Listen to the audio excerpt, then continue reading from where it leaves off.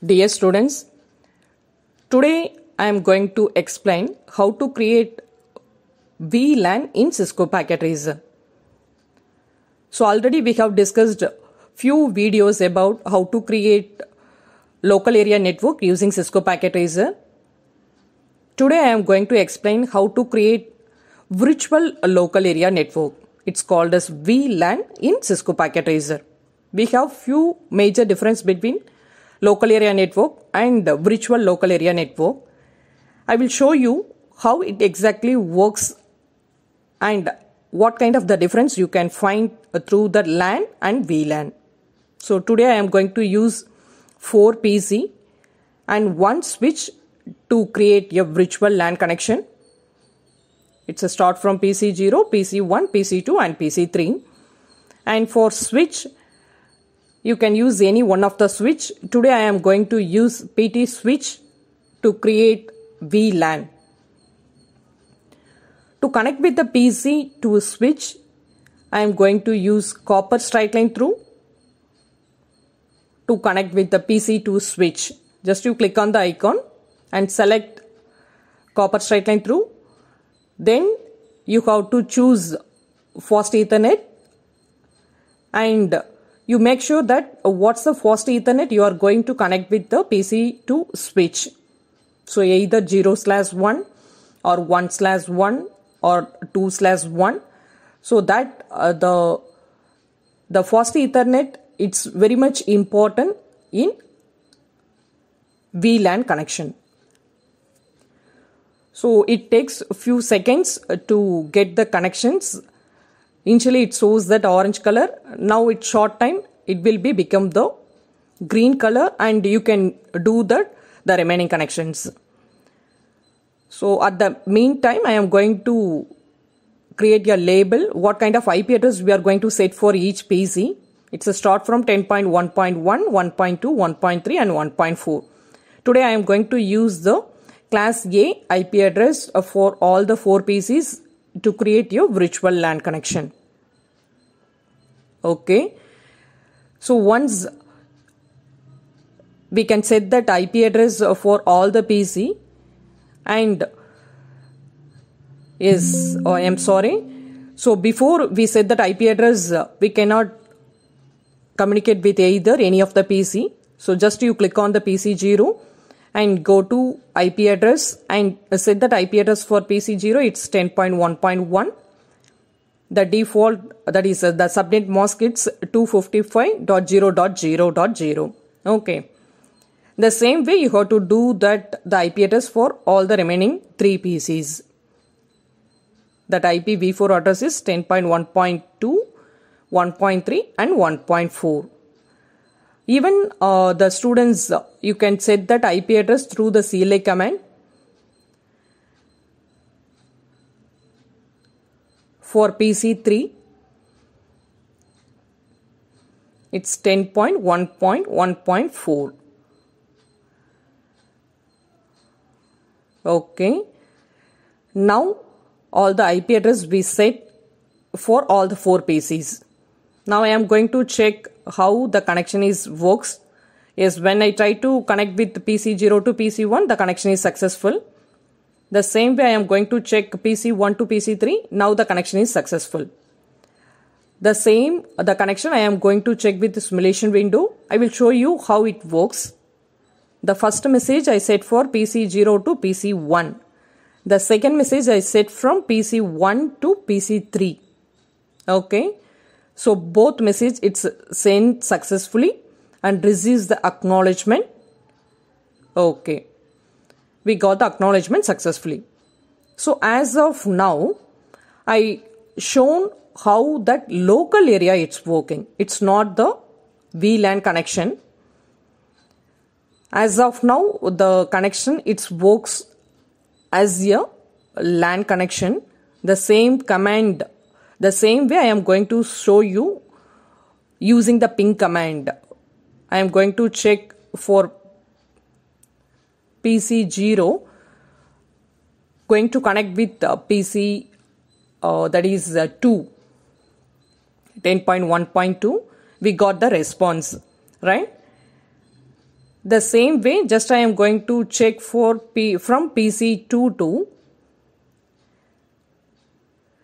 that is PC0, we got the response. Okay. Now the local area connection is successfully executed. Now I am going to show you how VLAN it works. What kind of commands we have to give for VLAN connection.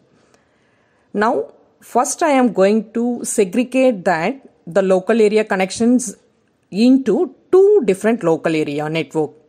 So the first one, PC0, PC1, it acts as a one LAN, and PC2 and PC3, it acts as a different LAN. When I try to implement the virtual LAN connection, I am not supposed to send the message from first network to second network. Now I am going to use the name as a home PC and office PC. And what kind of the LAN I am going to use it today? Here VLAN 1 by default we have to use it for switch 0. It's already exists in switch. VLAN 2 it's for one network, and VLAN 3 it's for second network. Okay. Just for our understanding, just I am going to use the simple term. The VLAN 2 it's going to be the part of home PC, and VLAN 3 I am going to mention as office PC. So here, when I try to send the message from home PC to office PC or office PC to home PC, it will not successful. So that's it's a concept of VLAN. Without VLAN, if it is act as a simple LAN connection, you can transmit the data from any of the PC. Once the VLAN connection is configured, we are not supposed to send the message from either home PC to office PC or office PC to home PC. So I will show you using the CLI command how it works, or how we have to create the VLAN connection. Just you mention enable and put config T. Now I am going to give you the name of the PC. So VLAN 2, its name is home PC,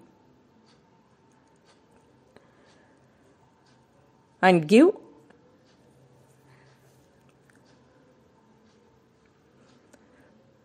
so the second one we are going to set for office PC. Just to exit the command and give its VLAN 3. The name of the VLAN 3 is its office PC. It's very simple command. Just you can easily understand that how to create the VLAN in Cisco Packet Tracer. Okay, just you exit. So as of now, we gave that the VLAN 2 as a home PC, VLAN 3 is a office PC. Next step, we have to configure the command, the home PC and office PC. So first I am going to set the command for VLAN 2, just using the interface command, interface fast Ethernet 0/1. So the 0/1, it's for the command for PC0, and to connect with the switch port access is VLAN 2. So just you look at the screen, the green color, now it's changed as orange color.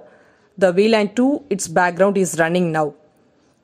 The second one, fast, that is interface to fast Ethernet 1/1. So 1/1, the command is, it's for PC1, and a switch port, the same command access VLAN 2. So as of now, what I set for VLAN 2, PC0 fast Ethernet 0/1, PC1 the fast Ethernet is 1/1. Both PC0 and PC1 set for VLAN 2. The same way you have to do it for office PC. Now interface fast Ethernet 2/1, it denotes that PC2, it belongs to VLAN 3. It's not VLAN 2, right? It's very simple command. Then the interface fast Ethernet 3/1. So maybe your system, it may be reflects some kind of other numbers in your that is the fast Ethernet. Just you look at the fast Ethernet number carefully, then you give the command. Okay. Now all the command is over. So as of now, we use the enable command and config command, and we gave the two PC names, and using the interface command, we set that the virtual local area network connection. So here, once the command is set, it takes quite long time to configure that is VLAN. So just I pause the video and wait for some times to get the response. Now I am going to show you how VLAN it works now. Okay. So when I said that the message from PC0 to PC1, it will be successful. But as I said earlier, when I try to send the message from VLAN 2 to VLAN 3, it will not successful. So what it means? I am going to use the local area network as a virtual LAN. It means that I am going to create two different networks with the same network. When I try to send the message from PC1 to PC3, just to look at that difference, what it happens. I send the message from PC1 to PC3, but it will not goes to PC3. It simply returns the message from PC0. So even the PC0 is not the right destination. So that's why it shows that that is a red color mark, right? I will show you the same the connection using the ping command. It's a ping 10.1.1.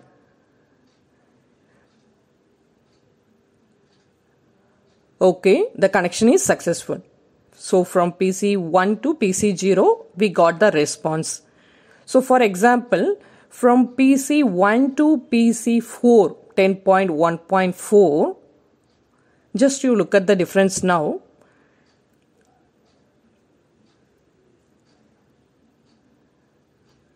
Yes, the request are timed out. We cannot send the data or message from VLAN 2 to VLAN 3 or VLAN 3 to VLAN 2. This is the way we can create the local area network, and I hope you got the complete information. Still, if you have any queries, you can post it in the comment window. Thank you. Thanks for watching.